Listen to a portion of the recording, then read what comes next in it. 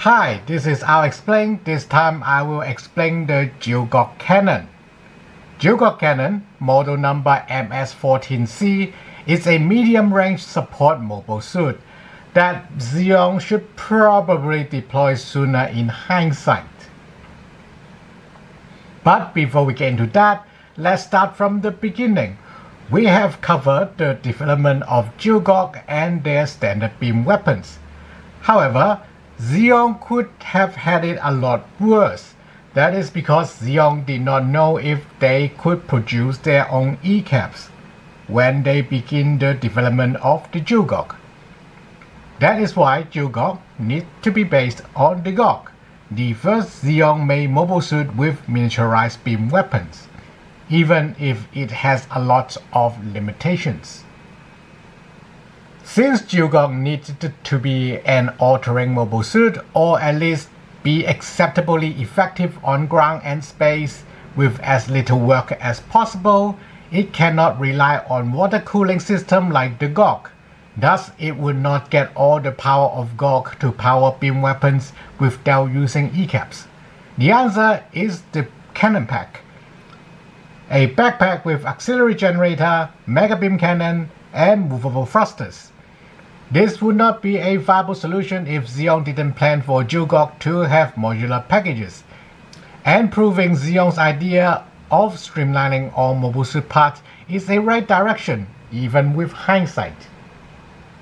Although the Cannon Pack is more of a backup solution since Zeon wanted their new standard mobile suit to be Gundam-like. After all, while Invasion of Earth was not going well by any stretch, Gundam, or Gundams to be precise, spearheading Federation counterattack was what really tearing Zeon's battle lines, at least without admitting Zeon's own strategic mistakes. And so, despite the Gelgoog being complete before Zeon decided to retreat from Earth, its wider deployment was delayed to the final line of defense, Bakcup. And so, while standard weapons, or ECAP for those special weapons, or more precisely, manufacturing of ECAPs for wide deployment of those standard beam weapons for the Gelgoog were still being figured out, Zeon decided that the Cannon Pack should be developed into a full fire support package.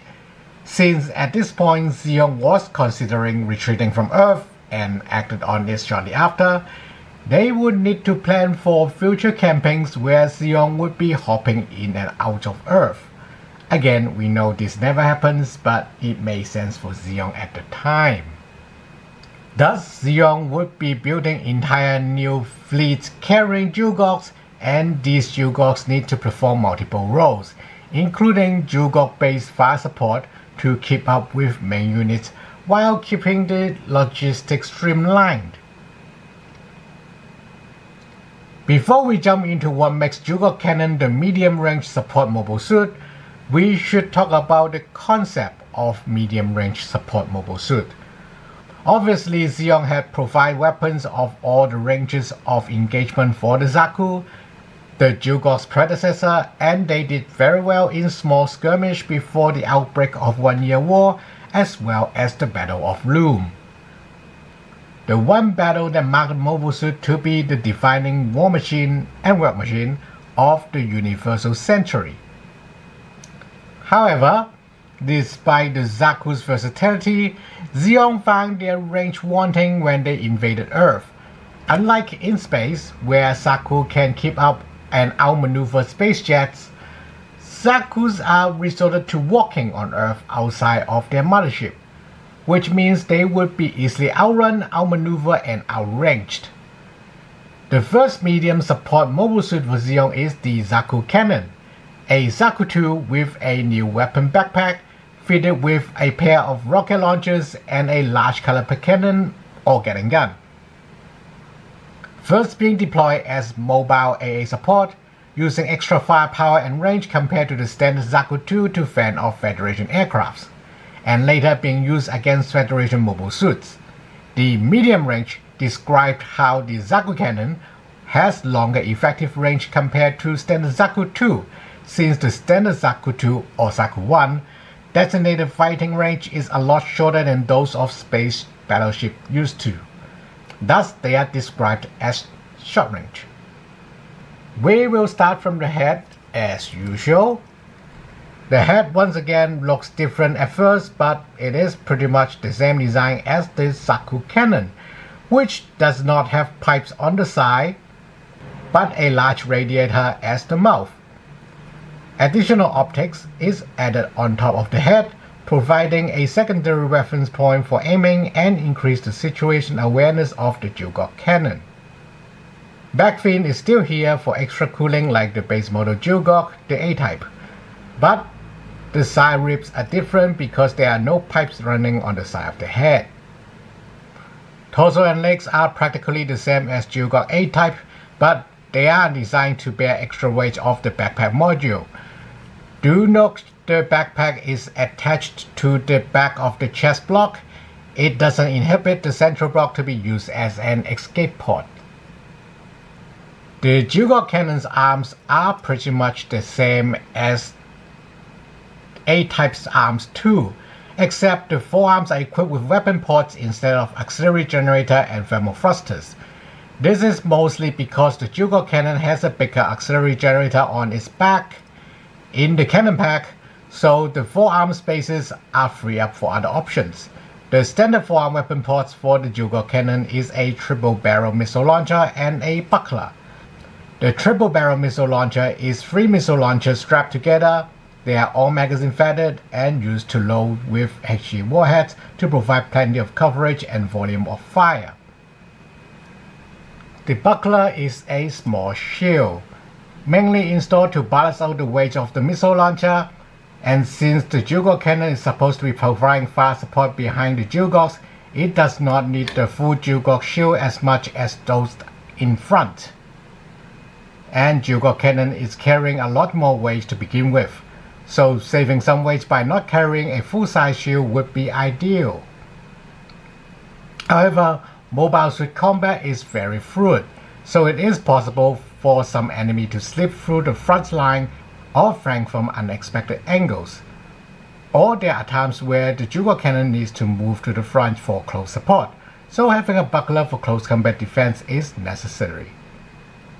And now we come to the literal cannon pack for the Gelgoog Cannon. It is a combination of a mega particle beam cannon that does not rely on the ECAP technology, an auxiliary generator to top up the extra power needed to drive the said cannon, and extra thrusters to provide extra thrust to maintain the Gelgoog Cannon's thrust to weight ratio. The beam cannon has a lot of elevation, so it can be used for anti-air on Earth. It also fires a larger beam bolt compared to those fired by Gelgoog beam rifles. The thrusters are gimbaled, so Gelgoog can get extra thrust whether it is standing on the ground or flying through space headfirst. Since the Gelgoog Cannon's back is occupied by the cannon pack and does not carry a shield, a holster clamp is added on the back skirt to hold the beam naginata. It is also likely designed for the Hit Hawk or the Hit Saber, since the development of the cannon pack was done in case Zeon failed to manufacture ECAPs for Gelgoog's beam weapons. Gelgoog Cannon can still use the beam rifle thanks to the cannon pack in combination with its large main reactor. Gelgoog Cannon didn't get to see any action on Earth, at least during the 1-year war. It was later being used by all sides after the war like Gelgoog. However, they are still rare because Zeon decided to focus on producing A-type Gelgoog before their defeat, so the number of cannon packs produced was relatively low. However, the C-type head, triple barrel missile launcher and buckler are quite popular among ace pilots or regional customizations. Since Gelgoog Cannon is a support mobile suit based on a relatively powerful base model, they were being used by Zeon insurgents almost 20 years later, near the end of the first universal century. Gelgoog Cannon, while having its development being turned around several times, still maintained its relevancy decades later, And if Zeon didn't insist on mirroring the Gundam, but instead trying to marginalize Federation's advantage in amassing firepower on their mobile suit by deploying the Gelgoog Cannon sooner, they might actually get to keep Solomon and Arbor cool and earn their independence with a ceasefire. But that's very much not Zeon's mentality at the time, and Gelgoog Cannon remains to be overlooked like the beginning. Thanks for watching.